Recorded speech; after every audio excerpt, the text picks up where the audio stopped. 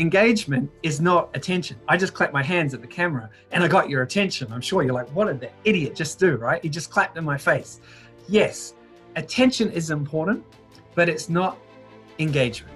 And what we often do on social media is we confuse getting attention with engagement. Oh, that post got so many likes. It was such a great post, right? But that's not the point. The point is not to get a lot of likes. The point is your engagement and is your content leading to offline conversations? Are you generating actual real life relationships from all your work online? And if you are not fully utilizing the power of the system. And so today in this module, going forward, what we want to do is we want to give you a strategy that is more than just attention.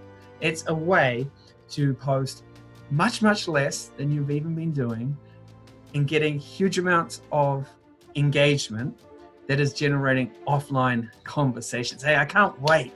I love engagement. I think we've turned this into a science. We continue to test and revise and improve what we're doing here. So jump in, let's get your strategy clear so that you know from now on what you need to do on Facebook to really boost your engagement.